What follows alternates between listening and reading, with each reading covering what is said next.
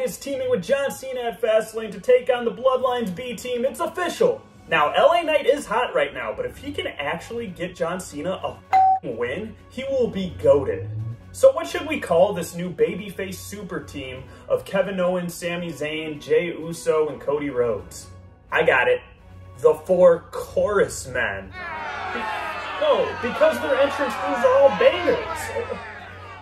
Drew Bad walked out again, this time on Kofi, opting to not save him from an Ivar beatdown.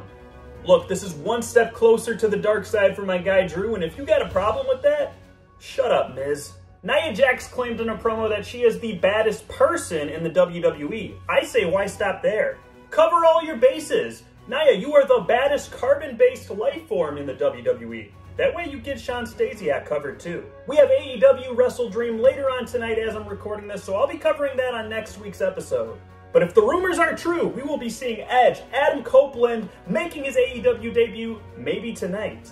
Now, he hasn't been gone from our TVs for quite some time, but there hasn't been this eagerly anticipated a return since, well, me waiting for my dad to return from his cigarette trip. Hey, it's only been about 25 years.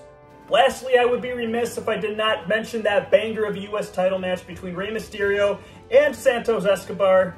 Here's to you guys, and for the main event minute, this is Joni Khan. Enjoy Wrestledream, everyone. I'll see you next time.